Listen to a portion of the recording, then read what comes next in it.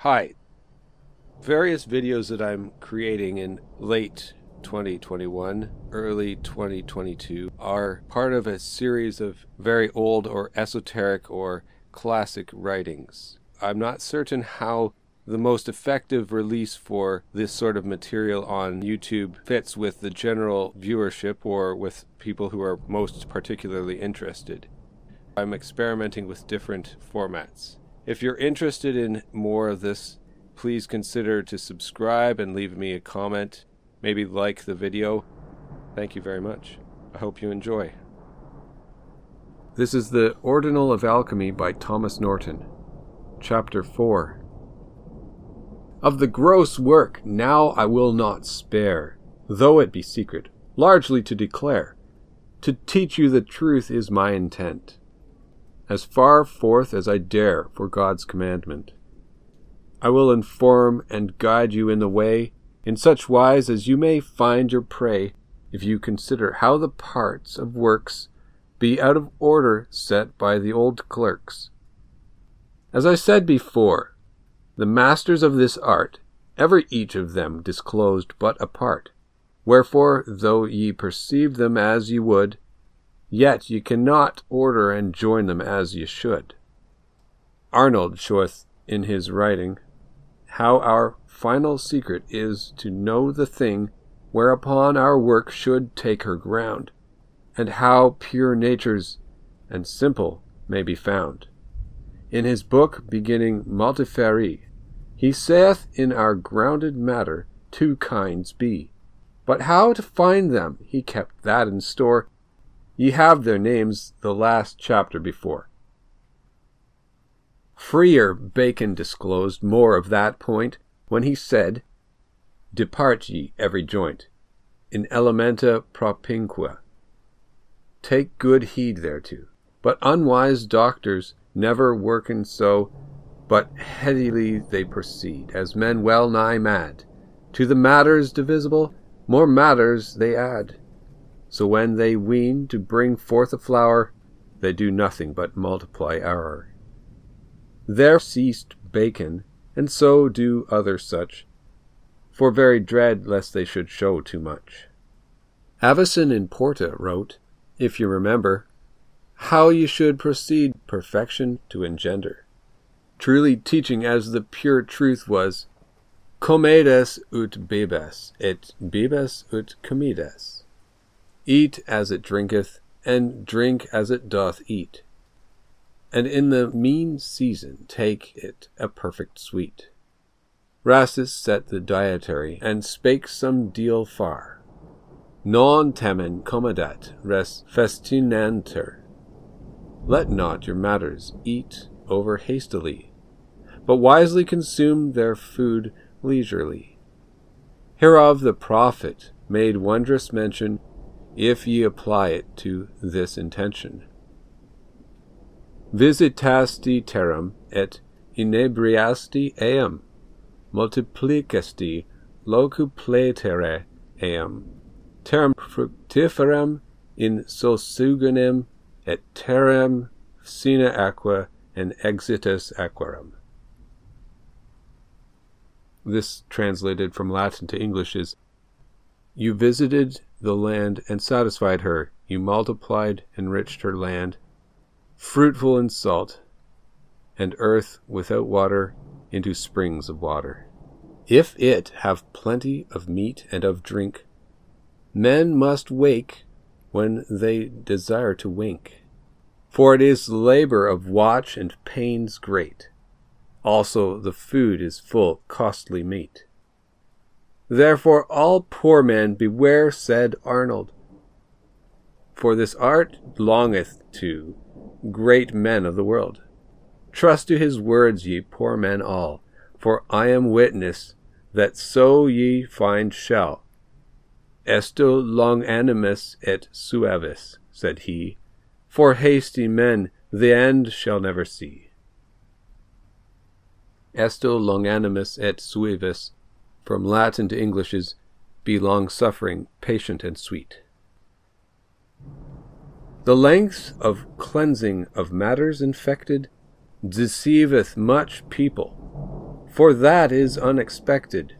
Wherefore, poor men, put ye not in press, such wonders to seek, but in season cease.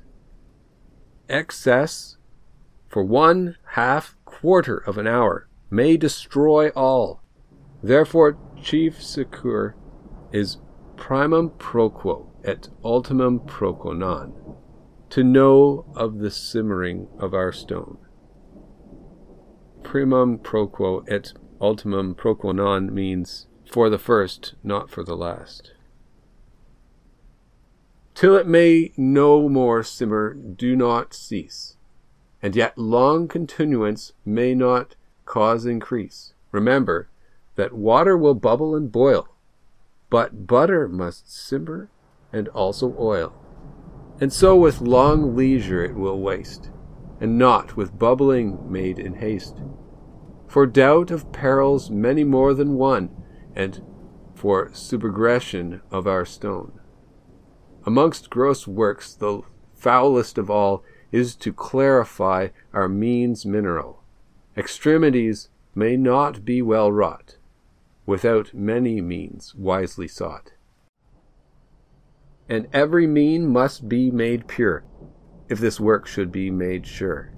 For foul and clean by natural law hath great discord, and so hath ripe and raw.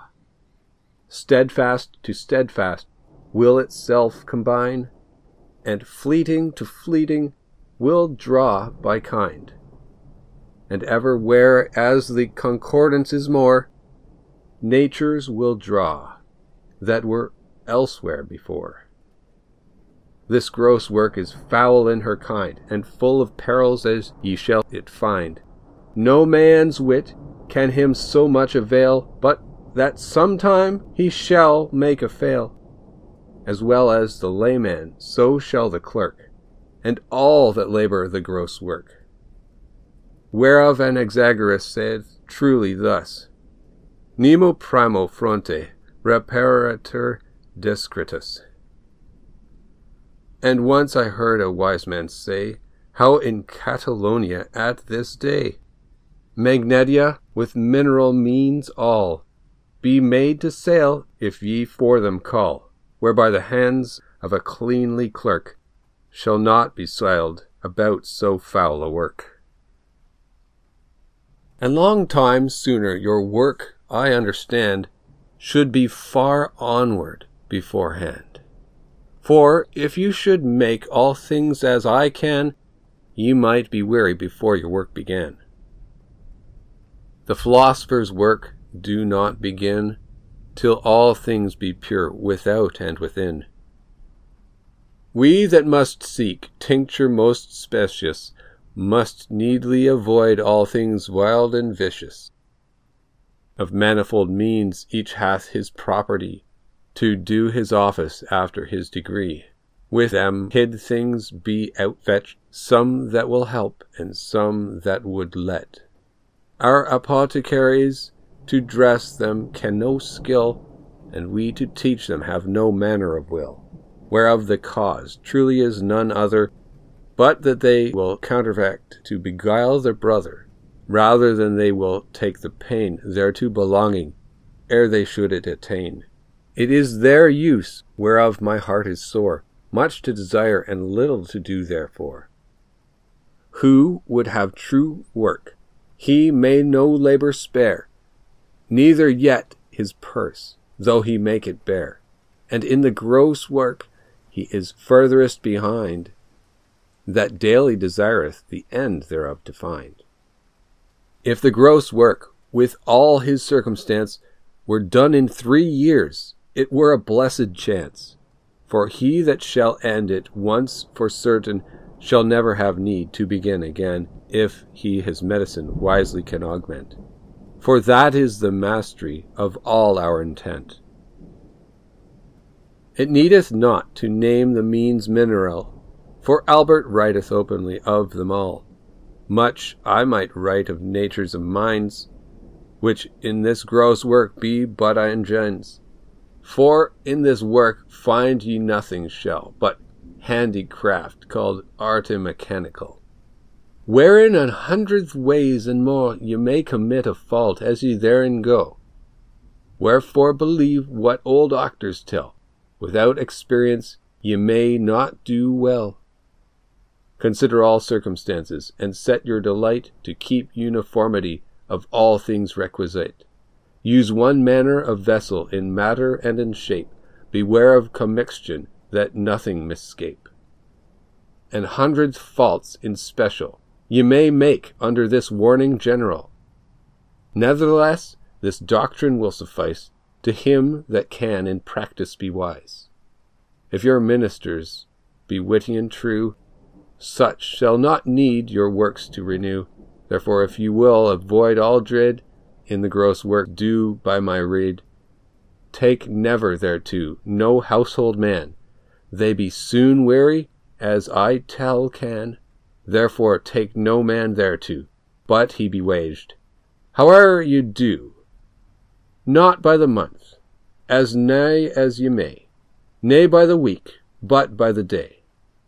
And that your wages be to their mind better than they elsewhere can find, and that they need not for wages sue, but that their payment be quick and true.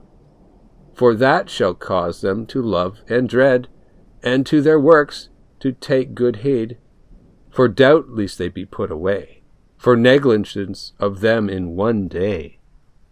Household men will not do so. From this work therefore let them go. If I had known this, and had done so, I had avoided mickle woe.